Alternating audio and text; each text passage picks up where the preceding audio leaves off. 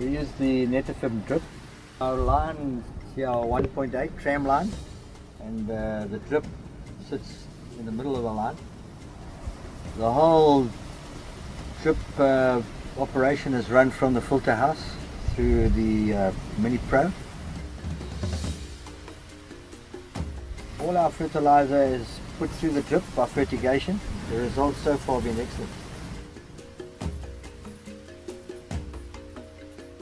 There are energy savings, especially because again you go to probe. Probe will tell you when your profile is full. If you go over the profile, then you're wasting energy. If you look at our system that we're using, I think our energy saving is pretty on the nail. Drip irrigation is actually new to me. I've actually got a passion for it now. I enjoy checking the fields every day, reading the probes and making sure that the fields get the right amount of water. We've got a good relationship with Netafim. It's nice to see when you've got cane.